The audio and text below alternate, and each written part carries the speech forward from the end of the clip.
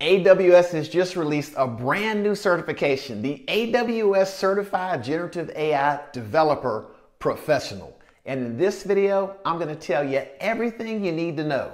Now, if you're new here, I'm Greg, the creator of Thoughtful Techie Cloud. And each week, I'm creating a video to help you navigate your AWS cloud and tech journey. If you haven't already, go ahead and subscribe right now. Now, the way I always like to start out is to give you a brief overview of what I call the AWS certification hierarchy. And where that starts is there's basically 4 different levels of AWS certifications. There's the foundational tier, and the foundational tier is where you can learn AWS cloud fundamentals and core concepts. And the nice thing is no prior experience is needed. So if you don't have a technical background, foundational certifications are a great place to start. The next tier is associate certifications. Associate certifications are going to go a notch above those foundational certifications, and this is where these certs will validate core AWS skills, and it's very helpful to have prior cloud or IT experience. Now, for the next tier are the professional certifications. These are some of the most challenging AWS certifications within the hierarchy. And in these certifications, you need to demonstrate mastery level advanced AWS architecture and solutions with a recommendation of 2+ years of AWS experience. The new AWS Certified Generative AI Developer fits right in here to this tier. And then lastly, when you get to this level, specialty certifications, you can take specialty certifications which go into a specific area. Now, I will mention the machine learning specialty will be retiring, but I wouldn't worry too much about it because not only do you have the AWS Certified Generative AI Developer Professional as a choice, you could also consider the AWS Machine Learning Engineer Associate right here, as well as the AI Practitioner. So you have AI and ML certifications, a combination there of both, either in the foundational level, the associate level, or the professional level. One thing I wanted to point out is the Generative AI Developer Professional certification is currently undergoing a beta phase. Because it's new, it's in beta. What does that mean? What this means is AWS can use beta exams to validate the performance of exam questions. You are among the first to be able to sit for these questions and to be able to get certified. Let's dive a little bit deeper into this certification. The Generative AI Developer Professional is going to showcase your advanced technical expertise in building and deploying production-ready AI solutions. This is going to be perfect for developers with 2+ years of cloud experience looking to advance your career. For organizations investing in AI initiatives, this certification is going to provide a reliable way for you to identify and verify developers who can move beyond proof of concepts to build production-grade ready generative AI solutions. That is the key. We don't want to just build prototypes. This is going to make sure that you are more likely to be able to produce production-grade products. Here's some additional important details that you're going to need to know. Now, you already know that this is going to be a professional level exam.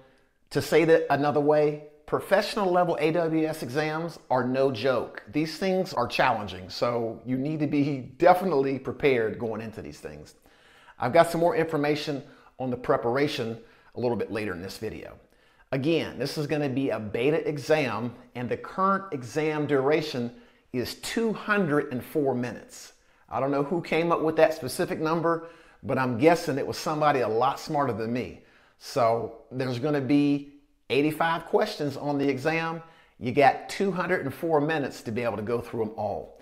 And those are going to either be multiple choice or multiple response questions. The beta cost for the exam is $150.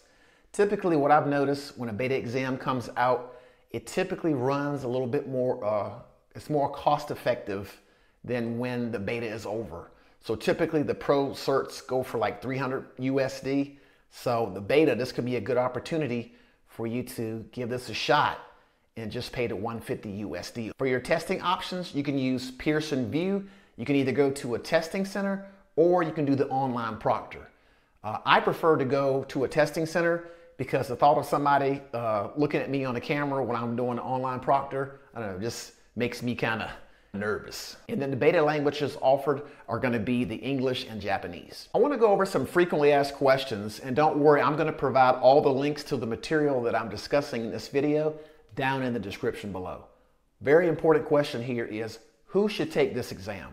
The target candidate should have 2 or more years of experience building production-grade applications on AWS. So if you have less than that, then you're really going to have to study very detailed, get some hands-on labs to be able to build the associated skills to be able to sit for this exam. You need experience with AWS compute, storage, networking, understand AWS security best practices, identity management, AWS deployments and infrastructure, coding tools, familiarity with AWS monitoring and observability services, and understanding AWS cost optimization. Now, if you've taken other AWS certifications, you're probably going to be coming in with a nice baseline of knowledge already. If you don't have any of that, you might want to reconsider just sitting for this and coming up with a different game plan. Now, how will the AWS Certified Generative AI Developer help your career? It's going to position you there pretty good. Did you realize that 1 in 4 jobs now requires AI skills according to the Wall Street Journal? And companies are definitely shifting to AI. If you haven't seen it, I'm not sure if you've had your TV off or you've shut down the internet, because every day I'm waking up, I'm seeing this stuff. So definitely it's going to be a very valuable certification for you to obtain. Now, one of the questions I like is, what certification should you earn before taking this exam? While AWS emphasizes that there are technically no prerequisites to this new exam, it would be a good idea if you had already had the AWS Certified AI Practitioner under your belt, the Certified Solutions Architect Associate, Certified Machine Learning Engineer Associate, and or the AWS Certified Data Engineer Associate. If you came in there to this exam with all those, I mean, you're already coming in there with a lot of strength. You don't have to. It's not a requirement that you do any of those, as long as you're coming in with the skills, whether you've built them in some POCs, if you experimented with Bedrock. But if you haven't, you might want to slow your roll a little bit, back up, and take some of those other AWS certifications. Now, typically in one of these videos, I would also recommend training that you can take. This is in beta, so the training at the time of this recording is a work in process. But I wanted to point your attention to this blog called AWS Expands the AI Certification Portfolio and Updates Security. I'll put this in the link as well.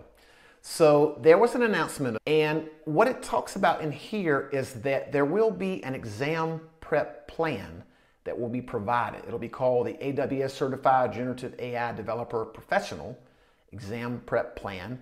It will be available on AWS Skill Builder, and the date that it's anticipated to be available is November the 18th of 2025. So if you're watching that video before that date, hang on tight, it's coming. If you're watching this video after that date, check out Skill Builder and look for that course. Now, what's great about these exam prep plans is that they include practice assessments with exam style questions.